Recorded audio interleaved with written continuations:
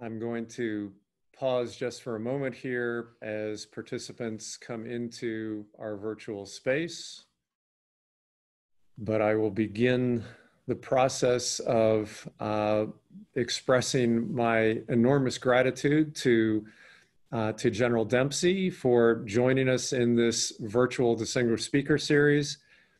This is our first effort to offer something kind of out of season over the summer months, where with COVID-19, time and place seem a little less relevant, and we do have the ability to connect with our broader community.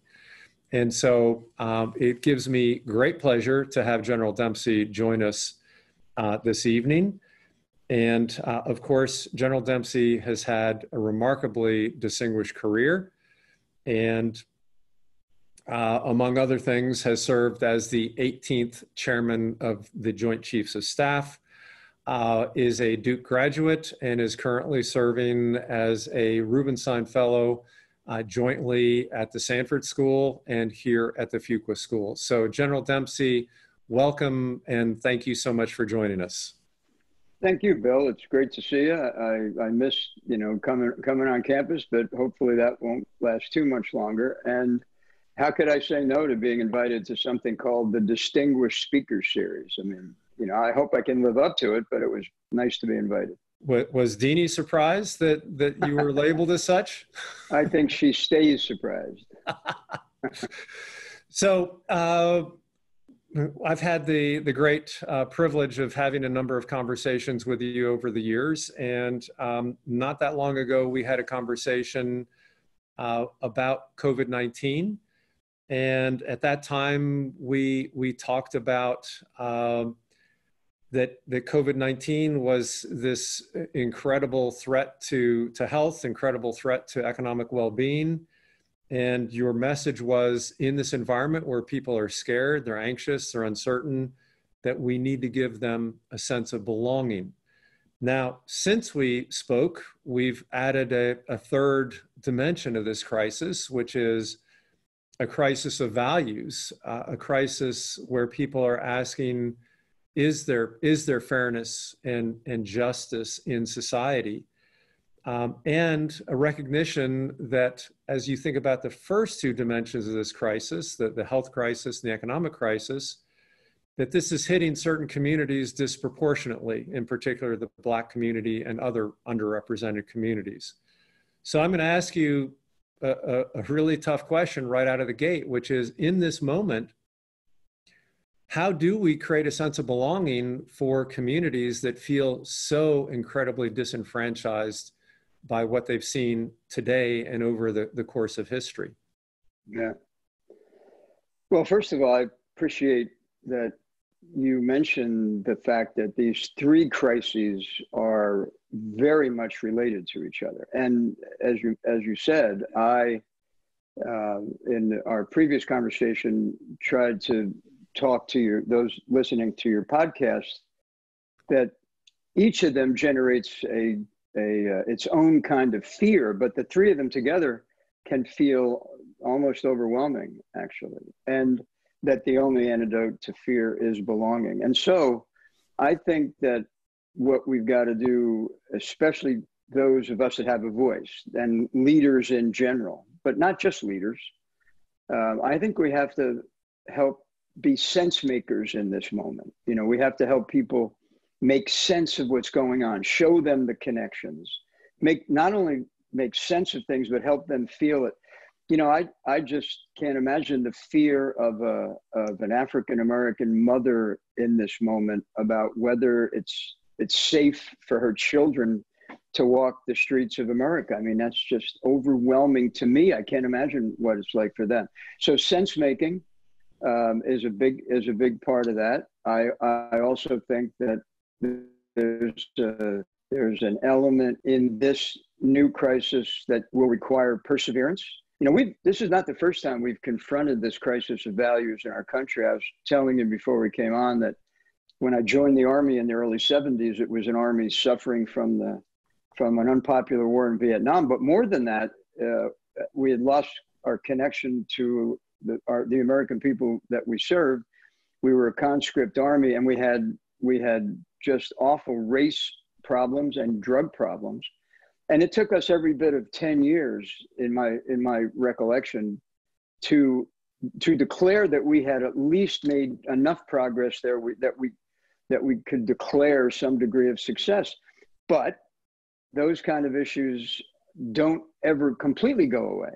And so it takes perseverance. If I have one thing that encourages me, it's that unlike the protests that I've seen in my past, beginning, of course, with the 1968 notably, the protests today are actually quite diverse. I mean, the population feels as though it is actually interested in solving some of these problems. So the question is, how do we reinforce them in the process and make sure that nobody hijacks this movement for their own purposes?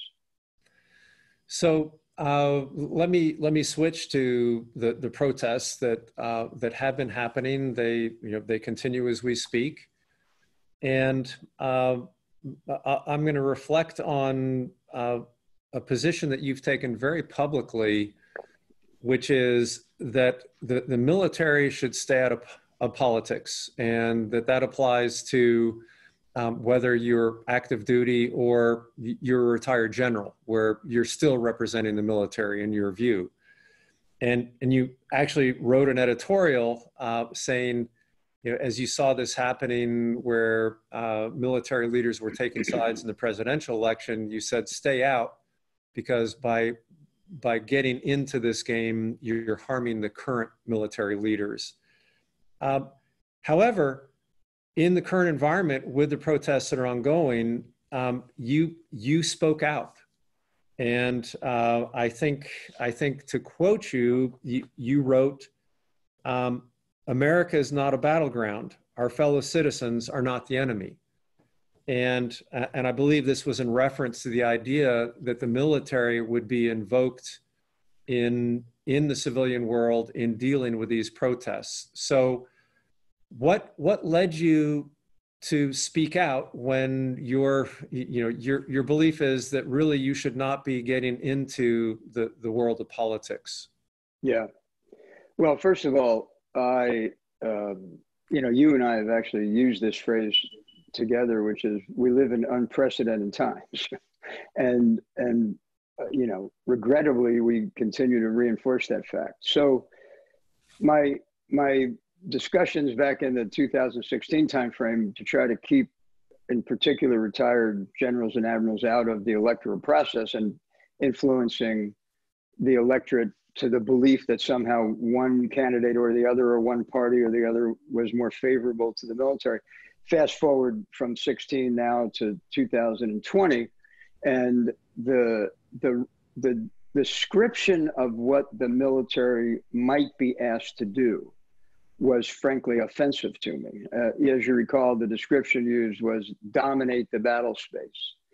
And, look, the President of the United States can legally call upon the active duty military if the local law enforcement and potentially the National Guard are overwhelmed. They should clearly be the force of last resort at any time in domestic issues, but it's legal.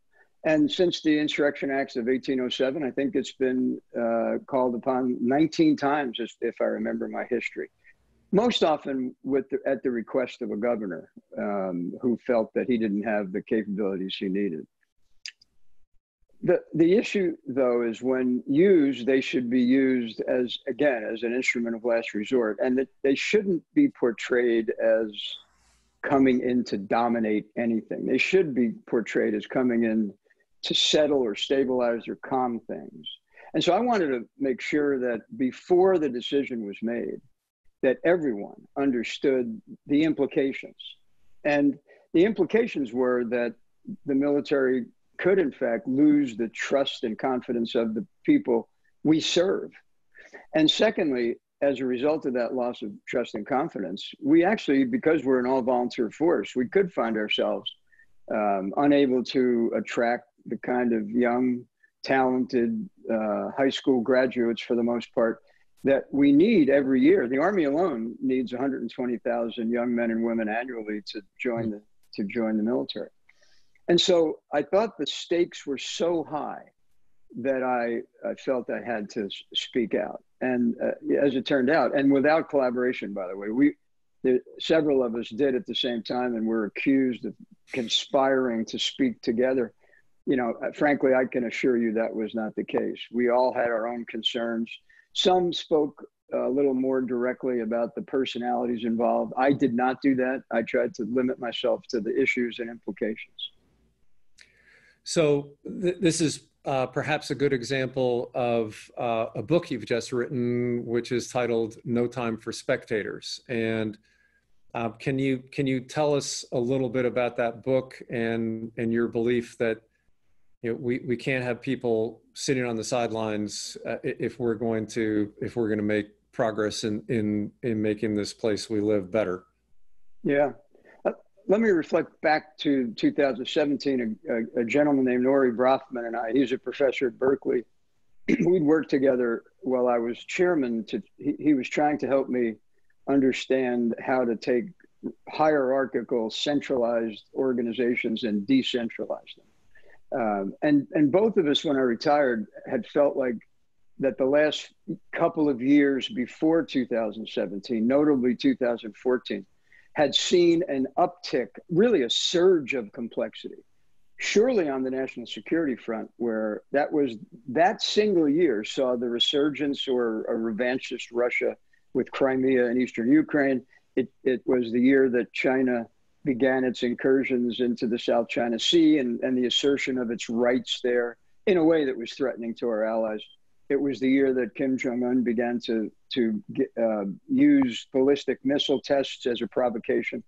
It was the year that ISIS as a new radical ideology manifested itself. It was the year that Sony was attacked by hackers, and not just in a denial of service way, but as a threat or a destructive way to their infrastructure. And we had a pandemic, by the way, that was Ebola in West Africa. And so things got really complex, and we decided, you know, as we tried to give advice to leaders about how to deal with complexity, we felt the answer to that, the antidote for complexity, was inclusion, so that you can gain knowledge, gain ownership, gain accountability. That book, though, was firmly focused on giving advice to leaders. And what I decided after that book was published was that I felt the need to address the other side of the equation. That is to say, positive, productive relationships are the result of, in my judgment, are the results of common expectations between leaders and those who follow them. So, you know, the leaders should have certain expectations of those who follow, but so should the followers have certain expectation of their leaders. And I picked out attributes that I thought were a good start to that: character, loyalty, fundamentals, and sensible skepticism, responsible rebelliousness were some of the descriptions I used. But the important point was that if leaders and followers can act consistent with a shared set of expectations, we're going to get better outcomes. And that led to the title of the book being No Time for Spectators. The idea being, you know, in an information saturated, fast-paced, intensely scrutinized world, you can become paralyzed. And we can't let that happen. And we can't let it happen now, especially with these three intersecting crises. So you mentioned something called responsible rebelliousness. You don't actually find it offensive if people disagree with one another, and you don't find it, again, to quote you, disagreement is not disloyalty. And so how do we give people the right to register their disagreement, to register their protests, and not make them feel like they're, you know, we're going to put them at risk for having those disagreements? You know, how do we get back to peaceful protests and responsible rebelliousness? Yeah. Well, let me before I apply it to the issue of protests and demonstrations, Let me just say, in terms of the relationship of leaders and followers, if it's, first of all, that's one where the leader bears most of the responsibility to establish a climate in which people feel comfortable that they can disagree. And I use that phrase, disagreement isn't disloyalty, because, by the way, it was one of the things that President Obama and I discussed when I was, I guess, interviewing would be the right phrase, to be the chairman. And he embraced the idea that he wanted my advice. He made no commitment that he would take it, nor should he have. But he wanted to be sure I knew that I had the freedom to give him advice, and that on my end, I had an obligation to give it, even if I knew it's not what he wanted to hear. See, that's where I think you've got this shared responsibility. The climate is established by the leader, but the moral courage to actually give advice that you know is counter to what you might think your boss wants to hear is a follower's or an advisor's responsibility. Now, fast forward. I say in that chapter of the book that, you have to define what it means to be responsibly rebellious. And, there are ways to do that. One of the ways to do it is what's the motivation? Are you doing something for the good of the group, of the organization, or are you doing it for your own self-aggrandizement? And secondly, of course, there are limits imposed with common sense ethics, but also law. So to the point of the demonstrations, I think protesting responsibly would be protesting peacefully. And I think you would cross that line if you destroy other people's lives in the process of trying to make your own point. But that conversation needs to be had, right, between leaders and followers. And there are indications around the country. We typically see the ones that go badly, but I think around the country there's plenty of evidence of responsible rebelliousness. So I know that the flag is very meaningful to you. This is a very powerful symbol, and brings forward deep emotions. And yet some of the protests, especially in the world of sports, have involved kneeling during the national anthem, not saluting the flag, whatever that might be.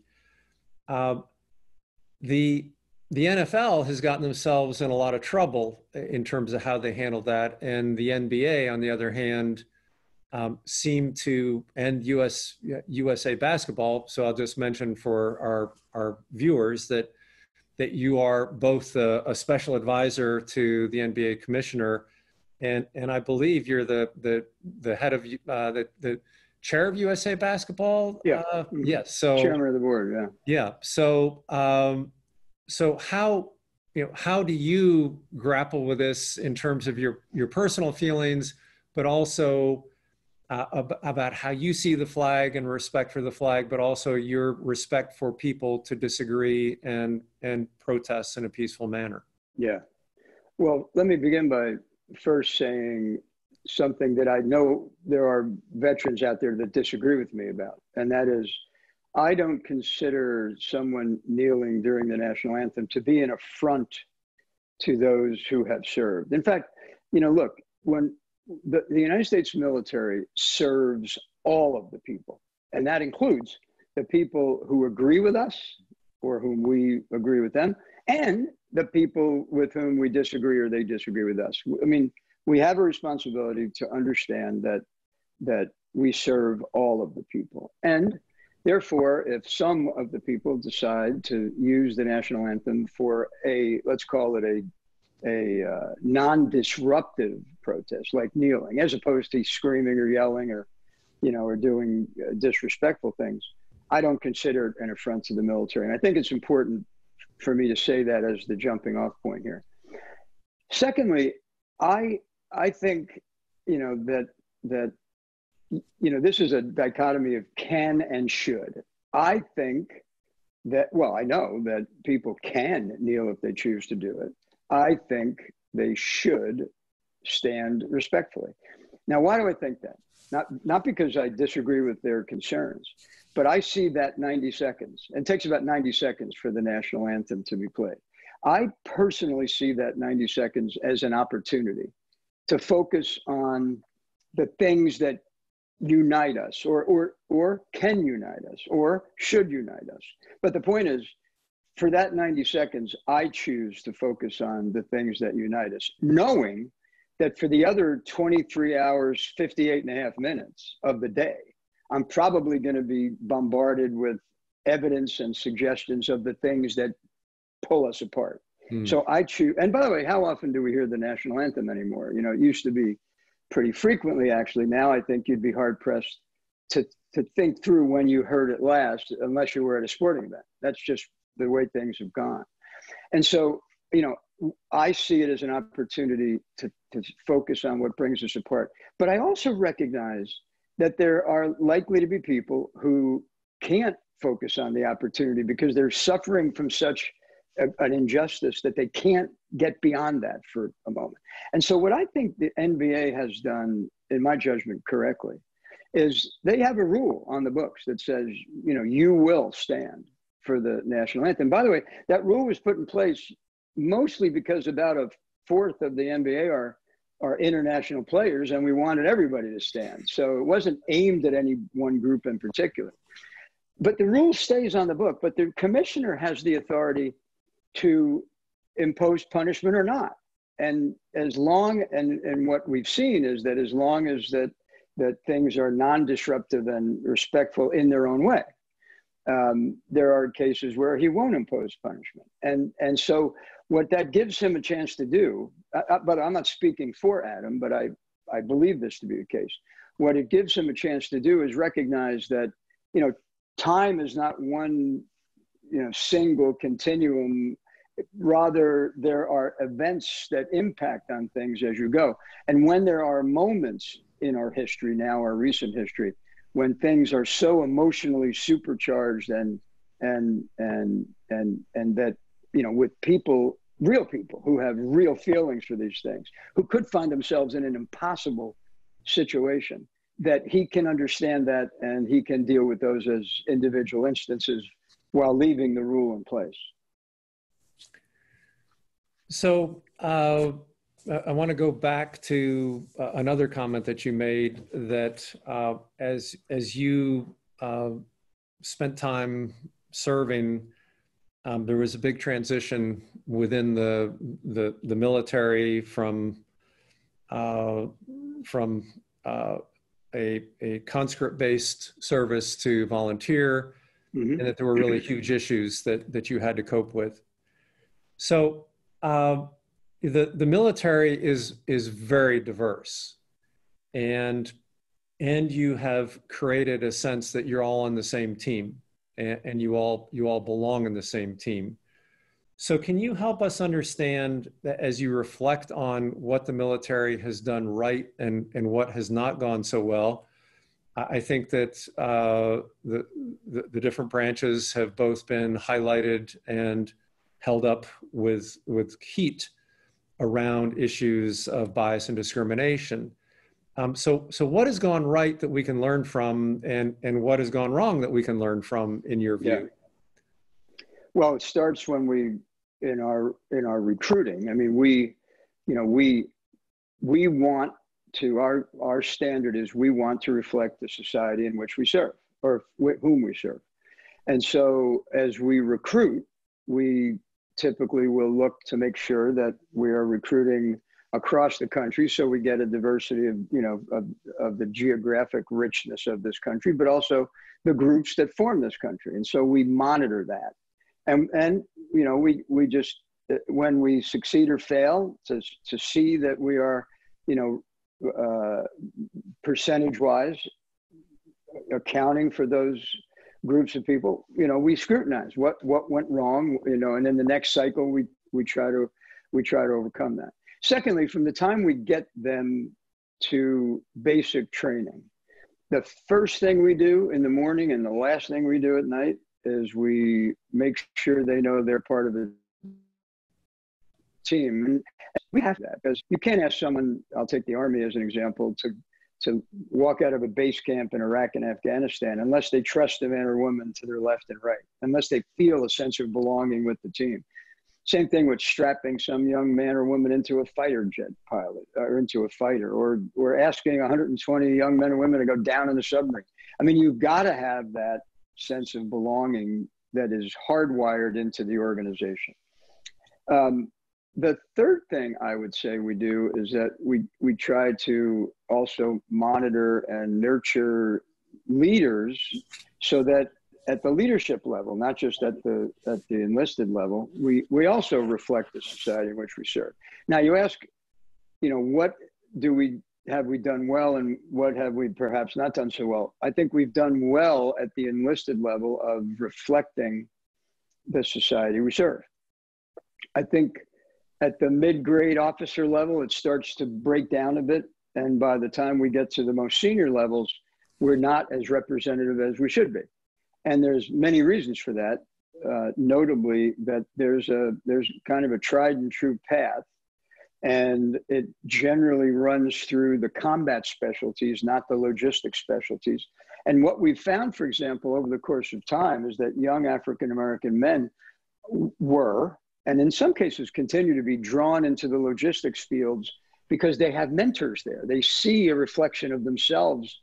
And so it's hard to break that cycle where, people will follow their mentors rather than follow the path that might allow them to be competitive to be a general officer or an admiral, a flag officer. So, what we try to do then is we try to appeal at the very beginning of the process, places like West Point, Duke, ROTC. We try to appeal to young men and women to follow that path if they like to be competitive later to be a general or an admiral. But the problem is, if you're talking to a 22-year-old about what might happen when they get to be 45, it's a challenge. But that path is tried and true. The last thing I'll tell you is we really want to be considered a meritocracy. And I think, to a very high degree, we are a meritocracy. There are just things you have to do in order to be promoted and placed into positions of increasing responsibility.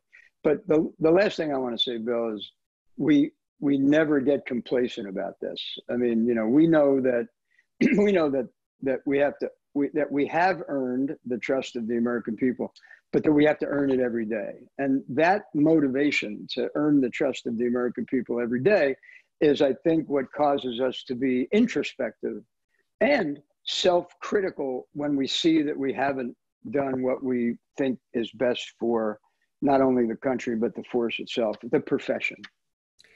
So one of the elements of that meritocracy that you referred to is that, for example, if you want to have access to certain roles, you need to go back to graduate school. Right. You chose to come to Duke for graduate school, and I have to believe this is probably a somewhat unusual choice, but you have a master's degree in English literature. And so tell us what it was about that experience that has stuck with you as a leader. Well, fortunately for me, I was actually selected initially to go back and teach in the English department at West Point because the way the military academies generally work, they're all a bit different, is that there's a percentage of the faculty that's permanently there, tenured, if you will. And then about a third to 50% of it is rotational. I might have the percentages wrong, but there's a rotational faculty. We intentionally bring men and women out of the field army, if you will, send them to graduate school, bring them back in. And that's bring them back to West Point to be instructors for 3 years. And that's so that, the cadets have access to current information about what the Army's like and what it's doing. I got one of those slots. And so I came to Duke, got my master's in English literature and went back. So I'd like to tell you that I was somehow prescient and really thoughtful about the whole thing. But the first thing I wanted to do was go to grad school at a place that had a good basketball team and then go back and teach at West Point. And that happened to be a pretty good fit when you think about it, with Duke and then back to the English department. But I will tell you that it's one of the best decisions I ever made because what the teaching literature does a couple of things for you that become even more important the more senior you become. First of all, you become a better communicator, both in writing, clearly in writing, because, a graduate degree in English literature is really an exercise in survival writing when you come right down to it. And then the second thing is, speaking. You learn to think in terms of metaphor, which is really helpful when you're trying to explain something. For example, some of my most successful moments with President Obama were when, he'd say, look, I've read all the briefing materials, I've sat through the PowerPoint slides. How should I think about this? And I'd find some metaphor.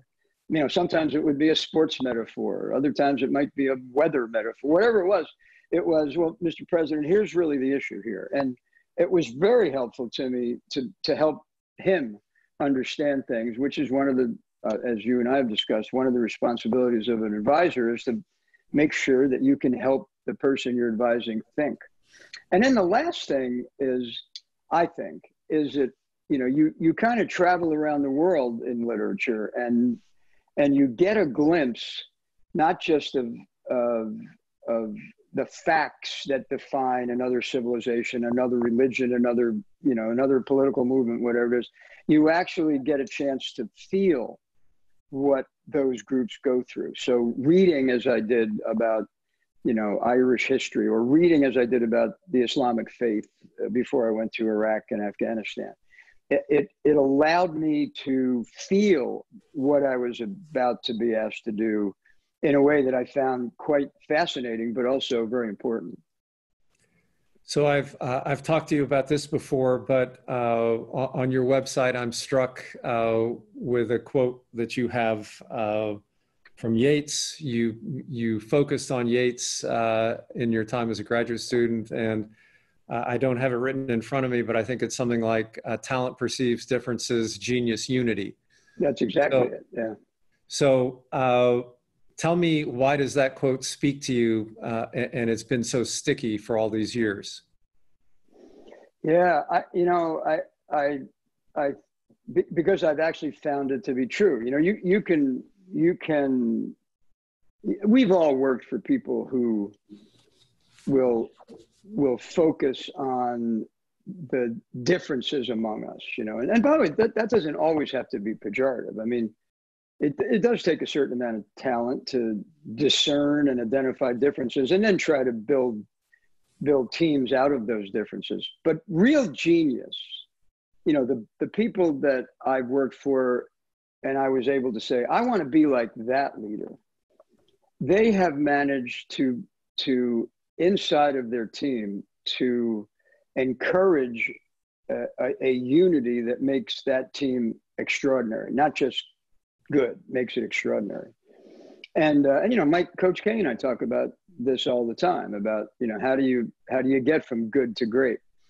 I think that one way to think about it is that Yeats quote, you get from good to great by making sure that your team is unified, much better than the sum of its individual parts.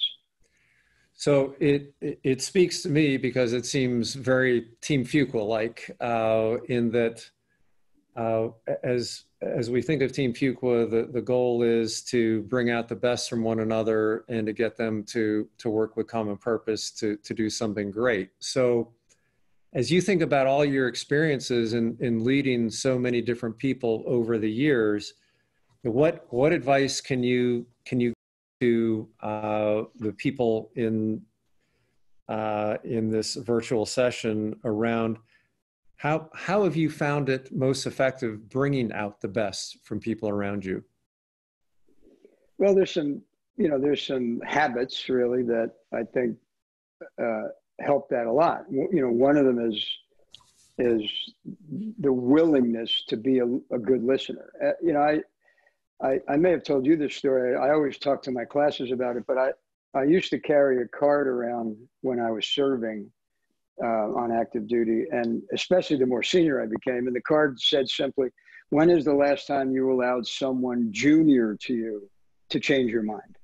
And, when you get to be the chairman, you're whether you want to be or not, you're kind of an intimidating, force. And so, you know, you really have to make it very clear that you're willing to listen. Second thing, I always knew when I would be approached by someone who was working for me. Now, mind you, the Joint Staff's probably 2,000 civilians and military, you know, all kind of in roughly from, the demographic would be roughly from age 35 to 50, let's say. And, you know, in a given year, they might see the chairman once or twice in the halls of the Pentagon, and they might brief him once in a 3-year tour. And what I was always very cognizant of is that first of all, when someone would be coming in to brief me, my executive officer in the Admiral, I knew exactly what he would do. He'd grab them and say, look, you got 10 minutes. I want you in and I want you out so I can keep the chairman on schedule. And so they were nervous already about the fact that they were coming to see me. And secondly, now they got the XO, who's a full colonel normally, or Navy captain, breathing down their neck, threatening them, you know, with extinction if they don't get in and get out. And so they'd come in and you could just tell they were nervous, and, you know, they'd want to launch right into the briefing. And so what I always did is I would just sit there and they'd launch into the briefing and I'd say, wait a minute, who are you? You know, and they'd look at me like I'd probably lost my mind. And I'd say, no, I'm serious. Who are you? Where do you live? Are you married? Do you have kids? You know, in DC, you always have to ask, how's your commute? You know, so, but what I would try to do is disarm them a bit to see me not as this, you know, like in the movie The Wizard of Oz, you know, behind the curtain. I wanted them to really appreciate that, you know, it wasn't too long ago that I was you. And, you know, now I'm the chairman and you're you, but I need you. I need you to help me. And I want you to know you can help me, you know, and we need to have a conversation, not kind of a dialogue of the deaf, as they say. And so, you know, that was the second thing. The last thing I'll tell you that I just really believe in my heart is a quote from a book. It's actually a work of fiction, you know, back to literature, written by a man named Anton Meyer. The book is titled Once an Eagle. And it's really about it's about two military leaders. It happens to be about World War II, most notably. And one military leader is a very aggressive, ambitious leader, corrosive. He just wants to get to the top. And by the way, he makes it to the top, but he leaves a trail of broken spirits behind him. The other one also makes it very high up in rank, but he's very humble. He's approachable. He's just, again, the kind of leader you'd like to think you are, and certainly you'd like to think you could be. And at the end of the book, this positive leader has a protege who says to him, how do I get to be the kind of leader you are? You know, and it was a great question. You know, what you don't want to get asked as a general is, hey, how do you get to be a general? You know, or how do you get to be a CEO? I mean, that's a question that takes you into a cul-de-sac and you never get out of it. But the right question is, how do I get to be a leader like you? And his answer was, well, he was talking to a captain. He said, look, if you ever have to make a choice between being a good officer or a good person, be a good person. And I thought it was so profound, especially after you've read this book about what he had accomplished in his career and how, for him to say that one thing that he really felt like he got right was he was a good person. You know, it sounds a little bit Pollyannish, maybe, in particular in the environment we're in right now. But I do think, you know, if we all had that instinct and if we were honest enough with each other to say, I wonder if people around me consider me a good person. And if the answer to that was yes, then, you know, let's keep it up. And if the answer to that is no, that it might actually change something, we'd be a lot better off. So I have to believe that over the course of your career, you've been in a position where you have had to make many difficult decisions. Yeah. And has that mantra gone through your head and helped you get through those decisions in terms of, make a decision where you will be a good person? Has that helped guide you? Yes, absolutely. And, you know, and you know this, but, and and we teach this as well at Fuqua. You know, the more senior you become, the more ambiguity creeps into your life. You know, all the black and white decisions, all the easy decisions are stripped away. Somebody else made those decisions long before they get to you. And so you are faced with a whole bunch of ambiguity in your life. And you know, what I tell people is that character is kind of the last defense of a good decision. You know, you'll get all the information you can possibly get. And by the way, nowadays, you actually can decide, you know, you can become paralyzed because you continue to believe that if you have that one exquisite piece of information, that's what you really need. And, you know, you're in this kind of never-ending hunt for the perfect answer, and it can paralyze you. And so, you know, I think what has to happen is you got to understand when you have enough information to make the decision. And then you apply your character to it. Who are you? What do you believe? Again, because by that time, if you're in the senior position, it's more ambiguity than clarity. And I do think in those moments, as I said, character becomes the safety net for a good decision. And at least that's what I've tried to tell people and to do myself. So in your book, No Time for Spectators, as well as in our conversation tonight, you've made the distinction between leaders and followers. And so I'm curious, as you think about the skills that are needed to be a great leader and the skills that are needed to be a great follower and be a trusted advisor, do those map onto one another, or are there really, do you need to take a step into a new domain to transition from follower to leader? I do think they map on to each other, especially in terms of things like values. I think they map very comfortably onto that. But then there's also some techniques for example, of being a trusted advisor. I mean, you know, you have to understand how the person you're advising absorbs information. You know, let's face it, some people read, some people love PowerPoint, you know, some people love conversation. And, you know, you as an advisor have to adapt yourself to that, not the other way around. You know, I can't tell you how many times I've seen, I used to make it very clear that I just don't like PowerPoint. I think it's, oh, a lot of people do. I'm not being critical and I don't want to get in trouble with Bill Gates. But I also think that, you know, for me, it numbs me. It just, you know, and then you say, well, you can only bring 5 slides. And so now they turn into quadrant slides, and, you know, you can, and then they change the font from 12 to 10 so they can jam more information on there. It just doesn't do anything to me, but I do know that there are people who actually respond to it well. But the point is, I always try to understand, how does the person I'm advising, how do they learn best? And then it's my responsibility to do that.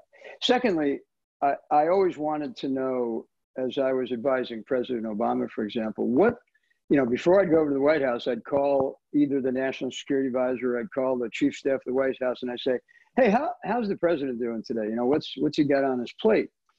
And, you know, the first couple of times they'd say, why do you want to know? And, you know, a little suspicion, but I'd say, here's what I want to know. You know, I've got some issues I'm going to have to get in front of him. But I want to do those at a time when I know I can gain his attention. And if he's up to his ears in, you know, healthcare, or up to his ears in midterm elections, or up to his ears in the budget, and I'm trying to talk about troop levels in Afghanistan, we're going to talk past each other. And then the last thing is, you know, some of the attributes that I talk about in the book come into play, like loyalty. You know, if you're advising someone, you know, they want to know whether, if you don't get the answer you want, you know, are you gonna go away and, you know, be critical behind their back? You know, there was a phrase I tried to use often in meetings where the phrase was, say it in the room. And I did that because even dealing with the Joint Chiefs, you know, the head of the Air Force, Army, Navy, Marines, Coast Guard, I could tell sometimes that if we were talking about issues, especially contentious issues, you know, like women in combat, things like that, I could tell if they were holding something back. And I'd say, look, you know, don't wait until you get back to your office and tell your executive officer what a dumb the chairman is today. say it in the room. If you really think I'm on the wrong path, for God's sakes, tell me, and then let's work it out. So I think those things, which are a little bit mechanical, I suppose, are helpful in that way. So, as you see others that you're working with, what kind of cues do you look for in thinking that's someone who has real potential as a leader? And can you get that from someone whose job is to be a follower in the moment? So I'm just kind of curious what signs you look for when you are evaluating someone's capability. Yeah, I as I became chairman and had a personal staff that actually helped me, the major part of the staff, or the kind of the general staff, if you will, would tee up issues, and then I had a personal staff that was very good at, because they'd gotten to know me, at refining issues and suggesting ways I might think about it differently. And so let me answer your question, because I always tried to pick that small personal staff among those who I thought could be the chairman someday. So I picked a couple of Navy SEALs. I had an Air Force pilot. I had an armor officer from the Army. I had submariners. I had a very diverse group, and I personally interviewed them. And what I was looking for was I wanted them to be inquisitive. If we're riding across the river to a meeting in the White House or to Capitol Hill, I enjoyed them engaging me and questioning why I thought about one thing or another in a particular way. So, I would try in the interview to figure out, is this someone who's going to be inquisitive, or is this just a timekeeper? Hey, sir, you got to be here, then you got to be there, and you got to be in this uniform, and we're going to feed you at some point. So, get ready to open your mouth when that time comes. I wanted somebody to be really inquisitive about, what does it mean to be the chairman of the Joint Chiefs? Secondly, humility. People come into an interview, and if they came in to try to convince me that, except that, they're not old enough yet, they'll be the chairman because they've clearly got the potential and the capability. I believe in humility, but that's not to say I don't believe in ambition. And what I would talk to them about is, look, I want you to be ambitious. Mike Krzyzewski's got another great one. He talks about the fact that when he was coaching the Olympics, a lot of people said, you're going to have to get these players to leave their egos at the door. And he took exactly the opposite approach. He said, no. He would tell these, LeBron James and Kobe and Kyrie and, fill in the blanks. He'd say, I want you to bring your ego in. It's just that when you get it in here, I want you to use it on behalf of the team. So I would always try to find that balance in a person, a man or a woman, between ambition and humility. And there's ways you can, with the right kind of question, you can kind of coax that out. And then, back to the good person thing, I'd want to know something about, their family and them, and, what's the last thing you read, just to see if they actually read, but there's ways, to take, the resume will tell you what they've done, but what I wanted to know in the interview was how'd they do it, because the old phrase, winning matters, but in my judgment, to include with USA Basketball, it's not just that we win that matters, it's how we win, because we're on a world stage and we want to represent our country the right way. So as far as I can tell, you've been flawless throughout your career, but is it possible that you could tell us about a time when you feel like you made a mistake that really was not the kind of leadership behavior that you expect of yourself, without revealing any state secrets? Sure. But when do you feel like you made a serious leadership mistake, and how did you learn from that? Well,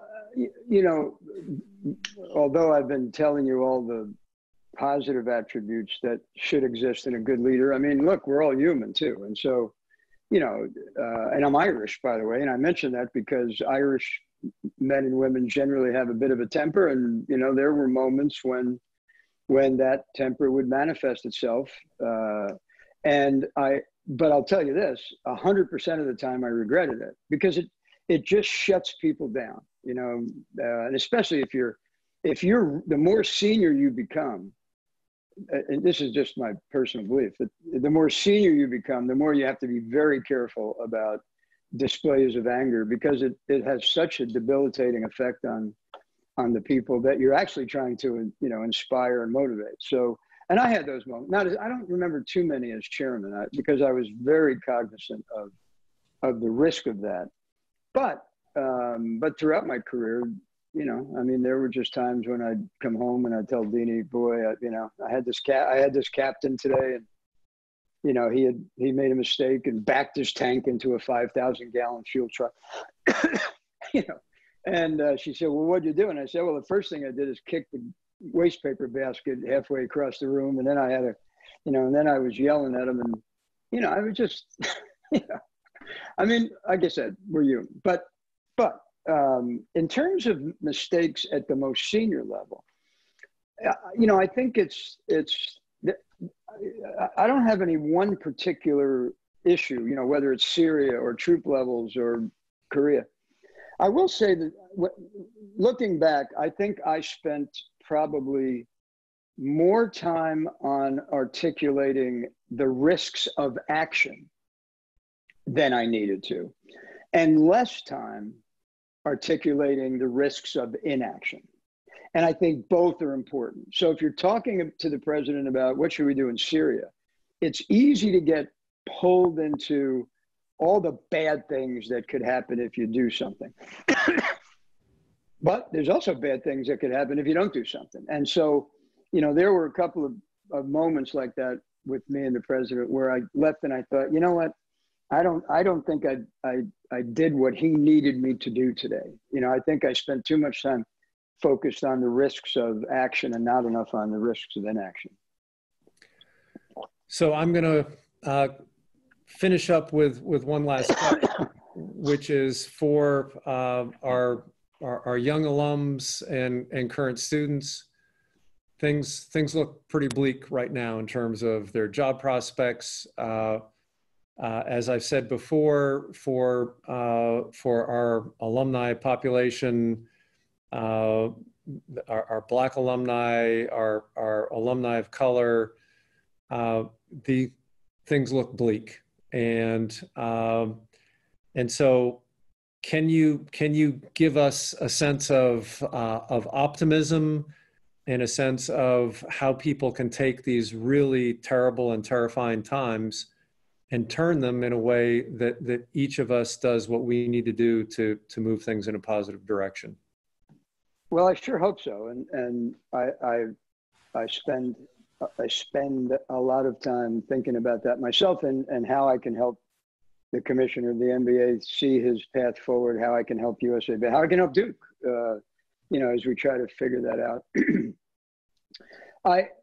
I really do in my heart believe that we should never waste a crisis, and what I mean by that is there are just things that happen in a crisis where you can move the needle a bit, where a lot of the antibodies that would exist if it wasn't a crisis are going to be okay about moving the needle in a crisis, because it just seems like the right thing to do at the time. And I just have to think that this has to be one of those moments. I don't want my grandchildren to be having this exactly the same conversation we're having now, and that I had as an 18-year-old, or actually a 16-year-old in 1968. I don't want them to have that same conversation. They're going to have a conversation because there'll be other issues, but I don't want it to be the same conversation. So, I do think that would be number one. And I mentioned it's going to take momentum, and there'll be a tendency for this to wax and wane. And, I hope our leaders have enough stamina and energy and interest to keep this thing moving, rather than, let it dissipate and then we revisit it again in another couple of years. The last thing I'll say in answer to that question, Bill, is, it's human nature to look for simplicity. When you're confronted with complexity, it's human nature to look for some easy answer. And as one of our presidents, I think Harry Truman said, it's, for every really hard problem, there's a easy and simple solution, and it's always wrong, because that simplicity just doesn't address the real complexity.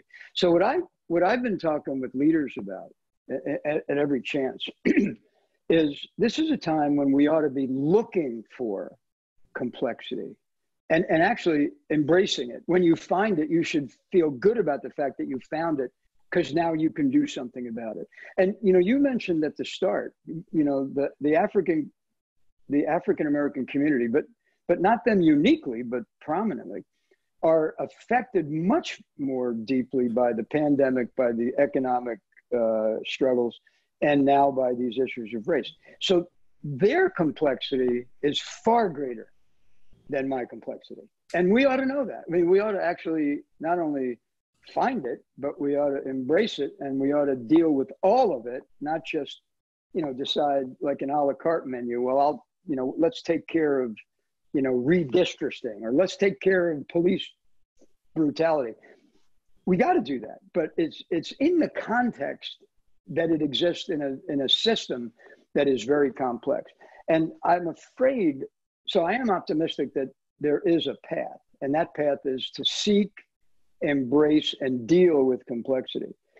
But we have to watch that we don't convince ourselves that, that defunding the police will somehow solve all the problems. It could actually solve some problems and create a completely new set of problems that we're not ready for. So complexity, look for it, embrace it, deal with it. And by the way, that's hard, because again, human nature is, I want the quick, easy, simple solution. There ain't any of those left right now. General Dempsey, thank you so much for advising Duke University, for advising our community, and for being a truly great leader of consequence for our country and for the world. Thank you so much for joining us. Thank you, Bill. God bless, and everybody stay safe.